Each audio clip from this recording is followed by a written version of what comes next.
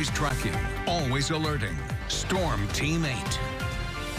Well, we had to do a fair amount of that yesterday, tracking and alerting. That's not going to be the case today, but that will somehow have a chance of reviving itself tomorrow. Active pattern out there. Right now, just the beginning stages of the sunrise. Grand Rapids, you can see a little bit of twilight in East Grand Rapids now showing up, but Storm Track Live radar dry right now. Look at all the rain we had yesterday, especially south of I-94, about 1 to 3 inches in that corridor there, officially at the Gerald R. Ford International Airport. 1.15 inches. We're just under 5 inches for the month of July, well above average. Quite a turnaround from May and June. Visibility out there, yeah, we have some fog, especially building into central western parts of Allegan County, right down into Van Buren County. That's where it's most dense. Even around Hastings, we're reporting a quarter-mile visibility, 1/8 of a mile in the South Haven area. So be aware if you're traveling west on M43 and also I-94. Current temperature hovering right around 70 degrees in Grand Rapids, and you combine that with dew points upper 60s. Good combination without that rain laying down, all that moisture in the lower parts of the atmosphere. That's why we're having some of that fog issue right now, or having that fog issue. Peak heat indices with those dew points and temperatures peaking around 90 degrees today. It's going to feel like the low to mid 90s today, and mid to perhaps maybe upper 90s for Friday. We'll cut through that heat this weekend.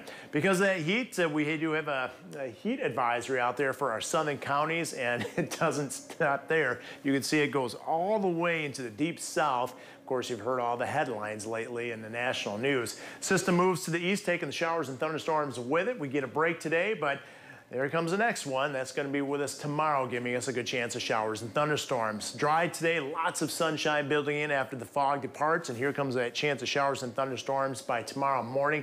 Better threat to be north of Grand Rapids, and it's not a slam dunk that's going to happen, but much better chance of showers and thunderstorms developing, it looks like, late in the day, Friday into Friday night. Today's risk area is off to the west, but you can see on Friday that 2 out of 5 category we call slight risk will be in place for tomorrow. 8-day forecast, okay, cooling things off with the humidity levels and temperatures as we head into the weekend. A lot of sunshine, partly mostly sunny conditions.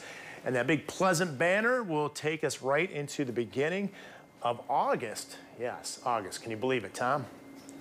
Hard to believe we're already going into August, and then, you know what, kids will be back in school.